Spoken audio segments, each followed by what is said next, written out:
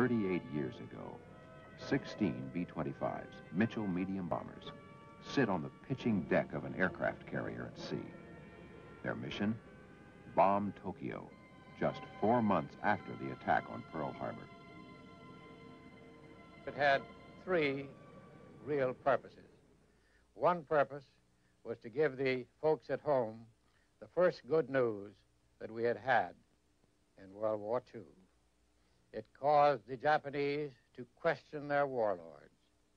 A Navy captain named Lowe conceived the idea of taking Army medium bombers off of a Navy carrier and attacking Japan.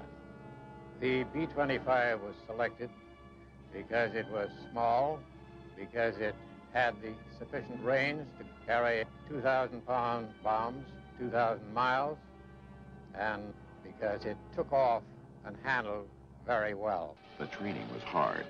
No one had ever taken off a fully loaded B-25 in less than 500 feet. First, they had to prove it could be done. Then they had to train the people to do it. Before they were through, one of the Mitchells would lift off in only 287 feet. The crews proved they were good, and so were their airplanes. We came in on the deck.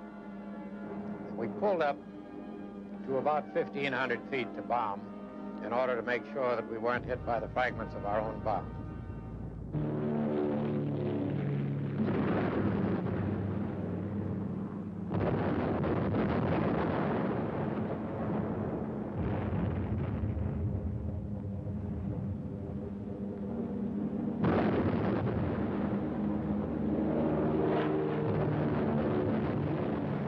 And I would say that the feeling was get the job done and get the heck out of there.